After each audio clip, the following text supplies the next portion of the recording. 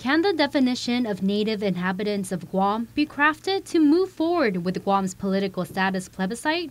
In a legal opinion in response to the governor's question, Guam Attorney General Doug Moylan essentially says no. Since on its face that appears to be a violation of the Equal Protection Clause, and the government cannot be engaging in activities and using taxpayer monies for functions like that, which violate the Equal Protection Clause according to the Ninth Circuit in the Davis case, that we need to find a different methodology to do this. Moylan says the past legislature's method to determine Guam's political status with a plebiscite restricted to Guam native inhabitants is legally flawed and wasted decades. The scheme in which the legislature had previously determined a vote should occur would be from those people, which are really, many of them are now descendants of anyone that was on Guam in 1950. The vote at a standstill since the 2019 Davis versus Guam case, where the courts ruled the plebiscite unconstitutional. We have to find a different way to, as a people, go to Congress and let the United States know this is what we want.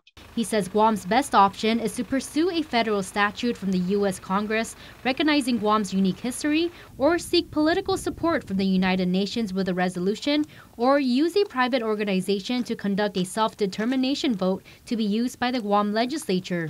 It's important. We need to have our leaders move forward towards something that's workable, and that we're not spending years in court and paying for the other guy's attorney's fees. The Davis case and the fight that was put up there, I believe it hit $1 million, if not more, of taxpayer monies that were spent to pay for their lawyers on something that should have just been figured out early on. In response to the AG's legal opinion, the governor's office says no comment. Matsuki Hirayama, KUAM News.